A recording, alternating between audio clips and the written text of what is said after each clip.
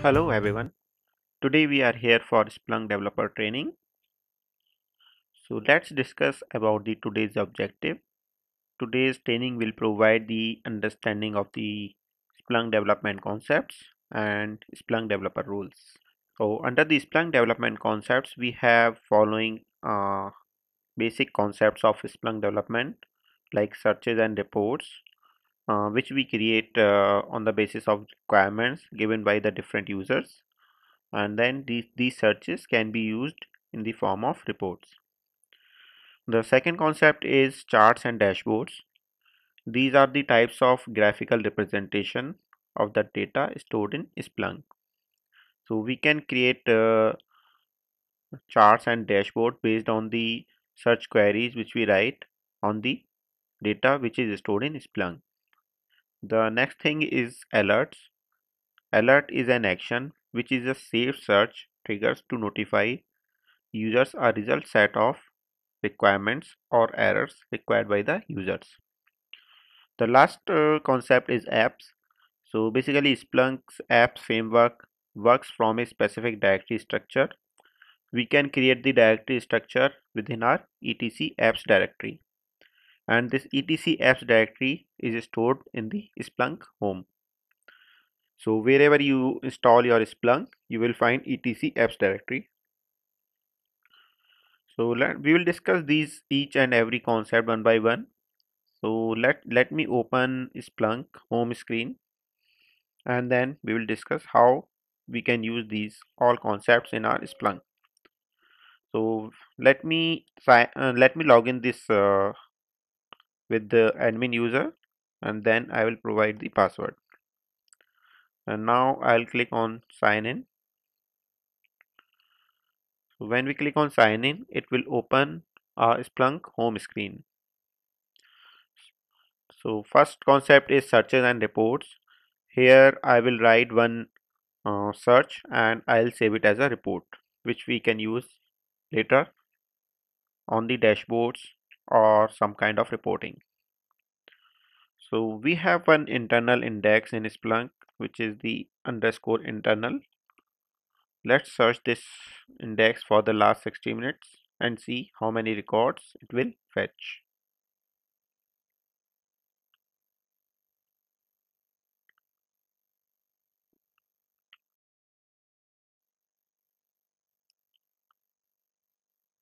So it provided us 11047 events, which we can save as a report.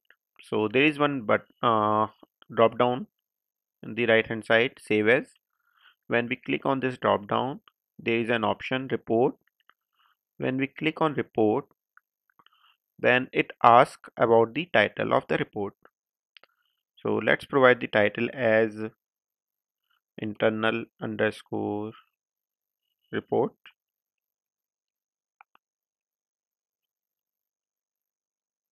Let's provide it as internal underscore new underscore report. Then description, we can provide any description here. It is based on our report. And the third option is time range picker, whether we want a time range picker on the screen or not. So we don't need it at the moment. Let's go and save it. There are other options which we can set like permissions, schedule, acceleration, and embed. So these options we will discuss later. Let's close it. So this report is now saved. We can go in the reports under the settings, and we can see that this report will be created under that menu. So let me open settings in the different tab.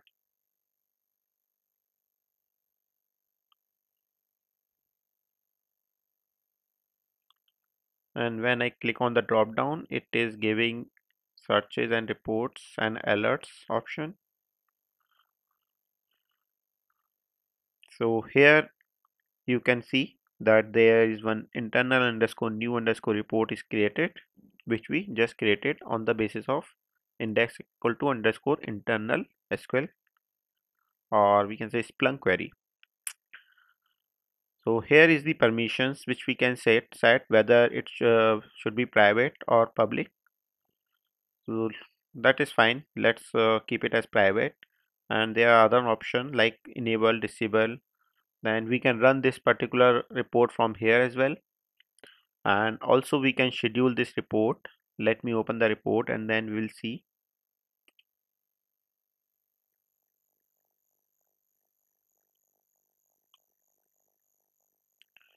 So here is an option to schedule this search.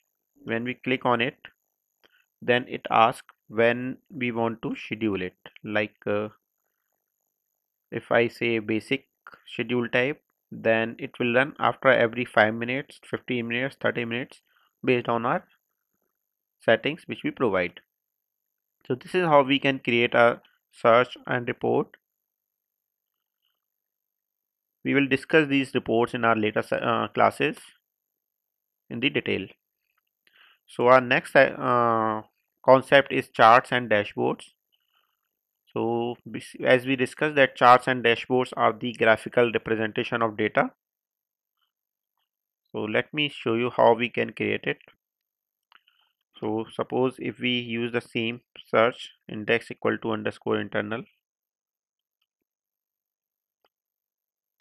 for the last 60 minutes and then search.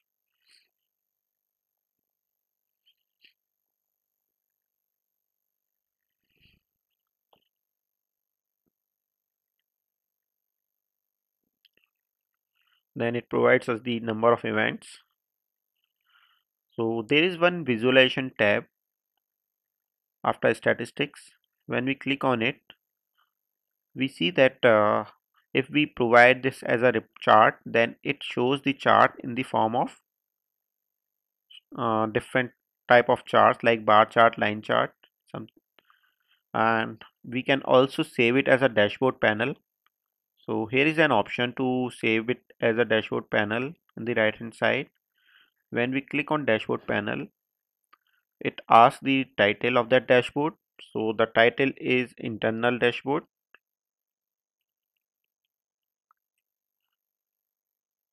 or we can say internal new dashboard.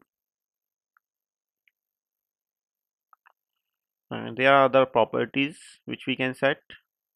So let's go and save it and then close it.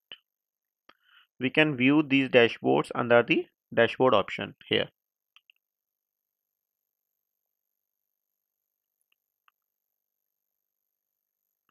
So I clicked on this dashboard option. Here you see that we have created a new dashboard and it is available under this particular dashboards menu. So this is how we can create the charts and dashboards. There is one chart command which we can use with this SQL query which we can discuss later. So this is the Splunk query basically which we can there are different options of Splunk queries which we'll discuss in the later classes. So our next concept is alerts. So as we discussed, we discussed searches and reports. We discussed dashboards. Now we will save this particular search as a alert, as an alert. So here is the option to create the alert. So when we click on alert, it provides us the option for the title. So first alert title, we can provide it as a name, first alert, internal, and then we can schedule this particular alert whether we want to run it as a real time or we want to schedule it. Okay, so there are other options like how we can schedule it, like do we want to run this alert every day or every week or every month. So let's do it as every day, and now there is an option of the timing, that at what time you want to run this particular alert. So let's say to run it at 2 o'clock, and then there are the trigger conditions option, whether you want to fire this alert based on the number of results, number of hosts, sources, or there are some custom conditions. So let's do it as a number of results when these results are greater than 0. So whenever this particular search index underscore internal will return more than one row, this alert will fire. And then there is a button next. When we click on it, there are different options like uh,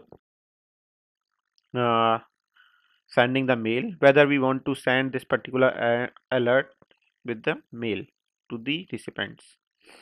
So basically whenever we create alert, then we send it to different groups based on their application teams and other security teams. So when we click on send mail checkbox, then there is an option to provide two field that to whom we want to send. So suppose if we want to send it as just one address, and we can provide multiple email addresses as well using the semicolon.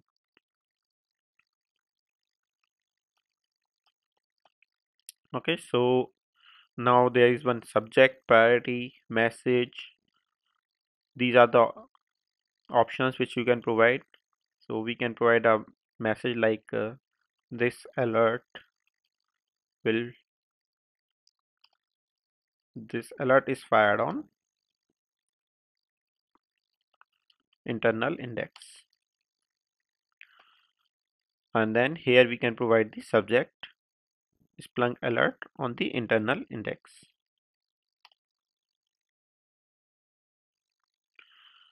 Okay, so and there are other options like do you want to send a link for that alert, or do you want to send the results of that particular alert. So if you click on this, then these 11196 events will be sent to the particular recipients, and then we can save it.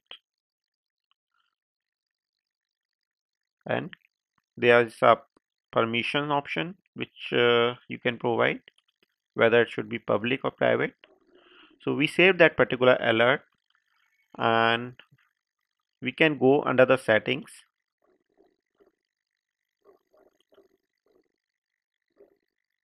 and such as reports and alerts. When we click on it, then we will see that the newly created alert will be available here. So this is the one which we just created, first underscore alert underscore internal. Now it is saying that at what time it is going to be scheduled, and this has private permissions.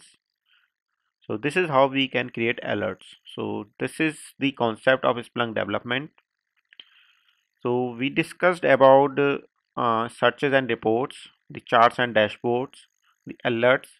The last thing is apps. So as we discussed that we can create our own apps under the etc apps directory. So let me show you that where are these apps exist.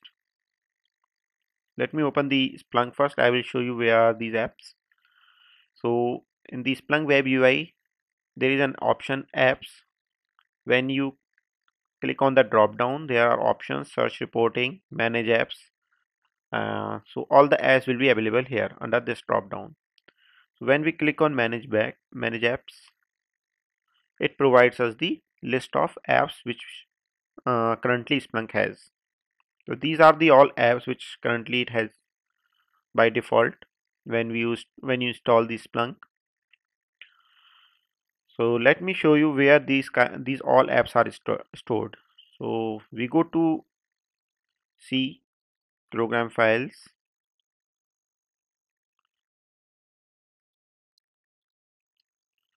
and then Splunk. We click on it because we installed our Splunk under C program files. So here is the etc folder. When we click on it, there is another folder apps. So we store our all apps under this folder. These are the Splunk internal apps which are available here, and you can see all the apps here as well. So what we can do, we can create our own apps here, and then all those apps will be visible under this apps screen. So these apps which will is a very wide topic which we can discuss in the later sessions in detail. So you will understand how we can create our own apps or how we can manage the apps. So basically these are the basic concept of Splunk development, like searches and reports, charts and dashboards, alerts and apps. So now let's move forward and go to our next slide, which is roles and responsibilities of Splunk developer. So following are the basic roles and responsibilities of Splunk developers, like searches, reports, dashboards, charts, alerts and apps. So all these concepts which we discussed just before this slide, all those concepts are the basic responsibilities of a Splunk developer.